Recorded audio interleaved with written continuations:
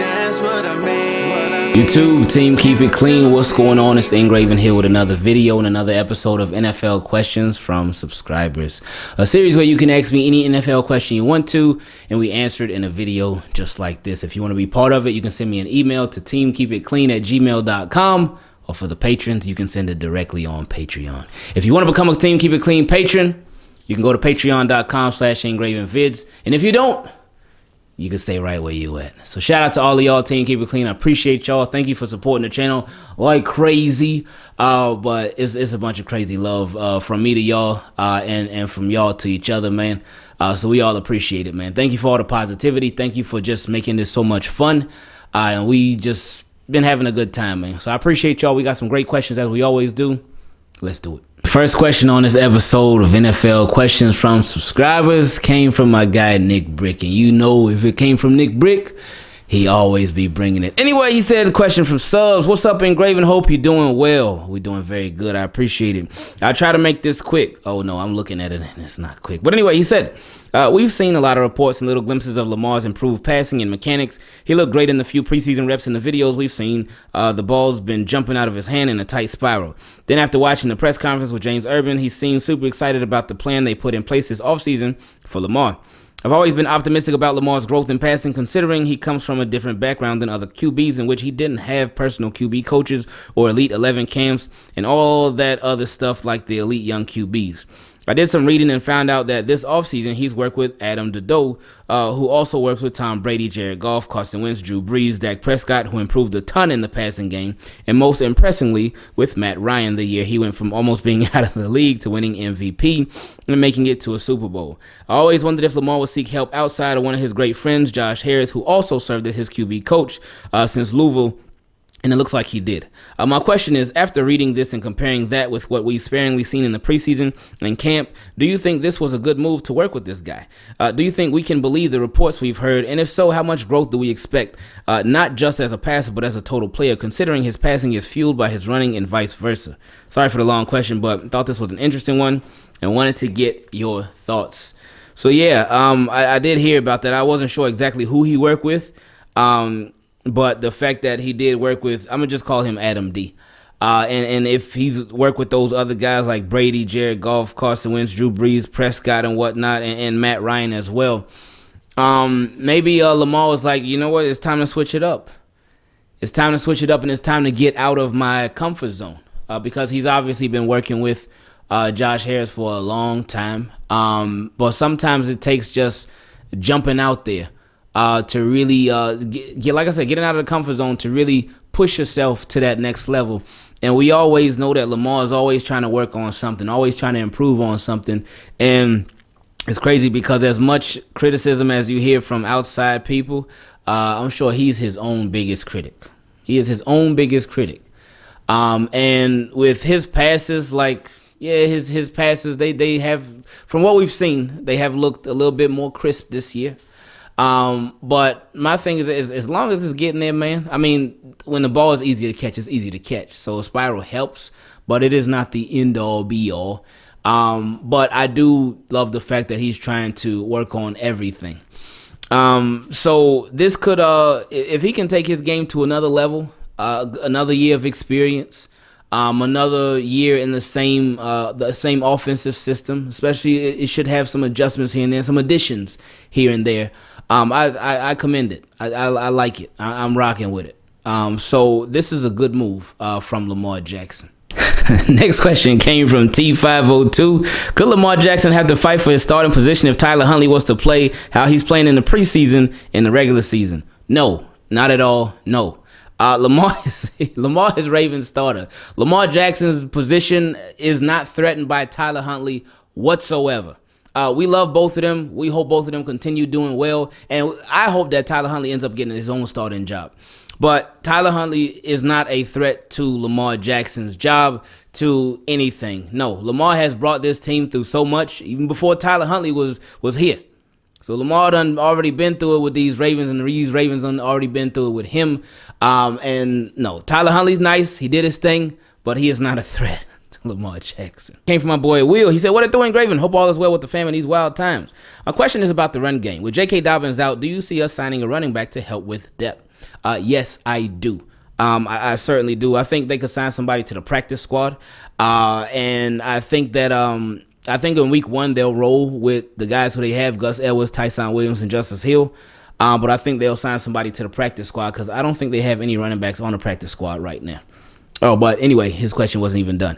He said, I know they like who they have, and Todd Gurley isn't the answer. No, he's not. He said, even as a backup. But there's always one surprise cut this time of year. And the Eagles parted ways with Jordan Howard. I wish we never parted ways with Mark Ingram for this exact reason. But Jordan Howard is a similar back. Any chance we bring him in on a cheap deal? With the way we run the ball, you can't have too many running backs. That is true. You cannot. You certainly can't have too many running backs, especially, the Ravens. Their style is crazy, the way they run the ball. Jordan Howard, I've always liked Jordan Howard. Wasn't he with the Bears too, I believe? But anyway, I gotta watch film on him to just look at his style. Because, again, this is why I say no to Le'Veon Bell so much, because his style is patient. I got to see how Jordan Howard's is too. Because we can't just, they could just add any back or whatnot, but they want to find somebody. You want to find somebody that fits what you do, that will complement what you do, that will come in and be a good contributor to what you already do.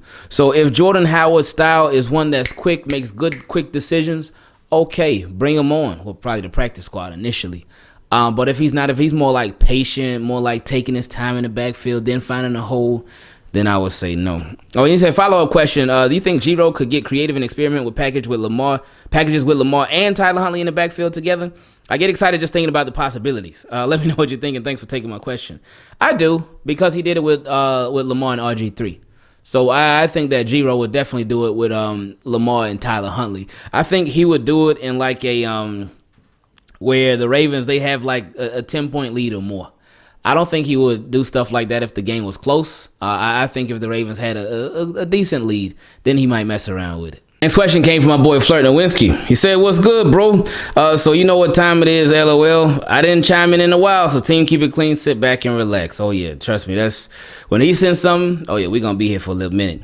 He said, remember a while back when I said I hated the Ingram signing because he is an older, more expensive version of Gus? Well, same thing to this day, but I see Gus getting $1,500 from scrimmage. What do you think?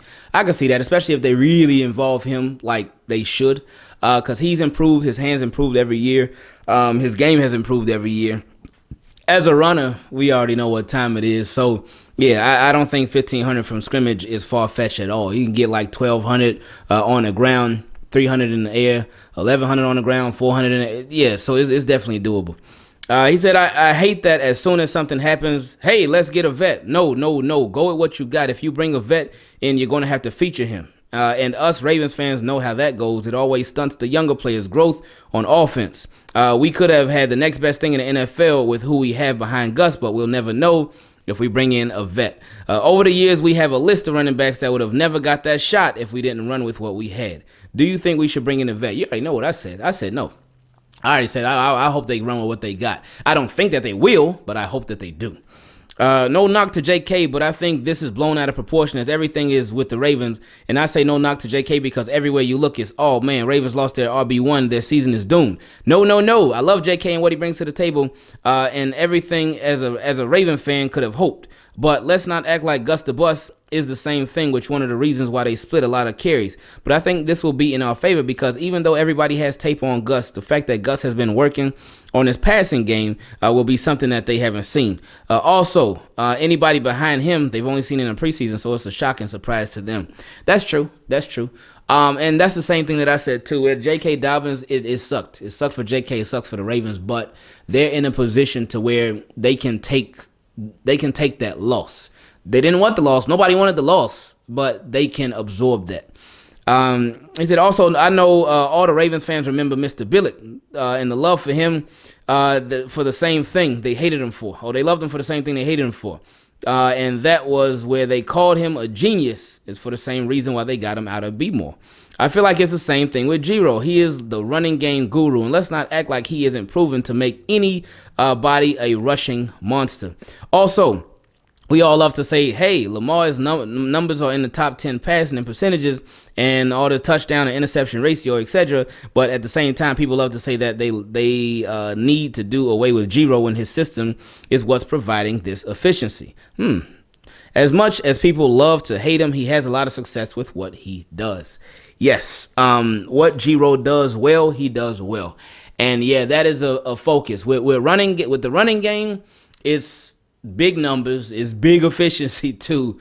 But with the passing game, it's big efficiency, it's smaller numbers as far as yards. But with running game, it's yards, numbers, efficiency, all that. But passing game is just efficiency, touchdowns and all that. But anyway, he said, which leads me to my last question and statement. One thing a lot of people don't talk about in the playoffs or even losses, period, is the defense. Now, I'm a realistic Ravens fan. The Ravens as a team aren't really that stacked up as they make them out to be, especially that defense. No knock to our guys. Our losses might have been on Lamar, definitely on the play calling, but what we were missing that would get us over the hump is the defense and the stops that we aren't stopping anybody. That's great. And now Lamar, he puts those points up, but that's something very alarming to me. Now, it has been pushed to the side because of turnovers, and I'm thankful for that. But with this year and the acquisitions between free agency and the draft, do you think that our defense will be head and shoulders above our defense from last year? They should be, because remember, no offseason. That is, I know y'all hear me say it a lot, but it is a big answer to a lot of the questions from last year. We see a lot of the struggles with different players, with different schemes, with different this and different that. And that's something that a lot of us forget, that last year they didn't have an off season. So everything was learn as you go. Now, it ain't necessarily an excuse for everybody, but that's what it was. They didn't have this year they had the off season to prepare. This year they made a lot of additions and they pretty much kept everybody from last year on defense. I'm trying to think, are any of the defensive, well, Matt Judon's gone. Jihad Ward's gone. LJ Fort, he's out for the season, unfortunately. But they pretty much got everybody. They got like mostly everybody back. So everybody will have another year experience in this defense, another year of that knowledge of this defense. So I think that'll definitely make a big difference. And he said, I do think that they'll be head and shoulders above from what they were last year. He said, number one, away. He is going to be an X factor on our defense. I'm calling it right now. No need to get in depth. He's a freak of nature, just like Montez Sweat with the Washington football team. Number two, Chris Westry. Now, we all know how much Ravens value their big corners, but he is probably the second fastest person on the team, and he's 6'4", and he's a converted wide receiver. I didn't know that. Having him on the field with the rest of our secondary is going to be crazy. Sure, he's not as polished, but I remember a time when Marlon Humphrey wasn't either. Number three, Anthony Averett. Much like Chris Westry, he isn't polished, but he is going to have big plays this year. I can feel it in my bones, bro. He has all the skill set. He just cannot locate the ball. Yeah, that's his problem right there. Once he fixes that, it's going to be a wrap. But this year, he's going to do a lot of locating. Okay, appreciate it. And Brandon Stevens, much like Levine, they can place him anywhere. And you know Ravens love players like that. I don't need to say much about him. I promise you will see him everywhere. Yeah, he is definitely going to be heavily involved. And, yeah, he's going to be a little bit of everywhere. I could definitely see that. Shout out to Ingravenvids.